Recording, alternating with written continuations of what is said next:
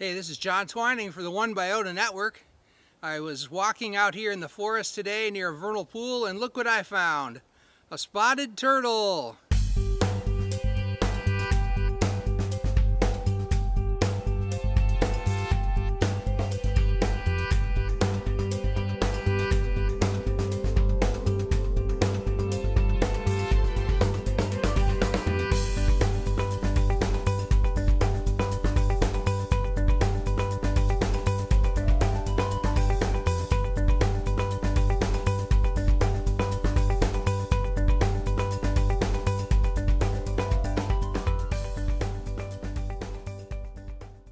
Well, these are small turtles. They only get to be about 3 to 5 inches. It's called a spotted turtle for obvious reasons. On the carapace, you can see that there are yellow spots on each of the scutes. And the scutes are these scales that cover the shell on the upper side of the turtle. In the middle, we have vertebral scutes. And then on either side of those are pleural or costal scutes. And then around the outside are marginal scutes. I know this is a male because on the underside of this shell, which is called the plastron, this central part is concave. It's got a little curve in it. If this was a female, this would be completely flat.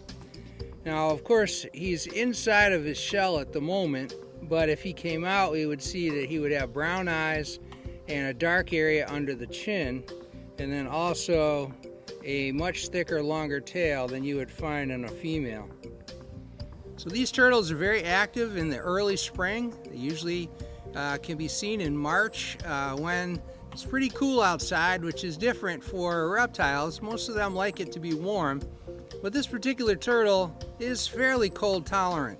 And so they are out in March swimming around in the vernal pools looking for food and potentially starting to look for mates. They probably won't mate until May or so and lay eggs in June. These are a turtle that was once considered a species of special concern in Massachusetts, but they've been delisted. And the truth of the matter is we really don't have a good handle on the population size for these either in Massachusetts or Rhode Island, which is where I'm at now. So these turtles are omnivores. They like vegetation from a vernal pool. They also like larval amphibians. They like to eat insects, and they always do their eating in the water. They like to come out when the sun is out, bask on dry land, and get lots of solar heat to warm themselves up. These are ectotherms. They can't maintain their own metabolic heat, so they rely on the external heat of their environment to keep them warm. These turtles are beautiful animals. Look at that beautiful coloration on their skin. As you can see underneath there, it's like a salmon color. Look at those sharp little claws on the end of those toes. You're all right. You're all right. Of course, the limbs are made for both walking and for swimming. These are excellent swimmers. They can swim away from you very, very quickly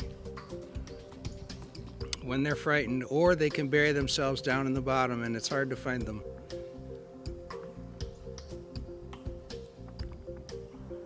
It's a pretty cool animal. I wanted to be able to show it to you here on the One Biota Network. I think I'm going to let him go and see if I can get some video of him swimming off into the vernal pool. As I watch the spotted turtle swim off into the vernal pool, I'm reminded that as stewards and caretakers of this planet, we have a responsibility to protect animals like the spotted turtle and their habitats. So until next time, when it comes to other species, be more compassionate, show mercy, and act justly.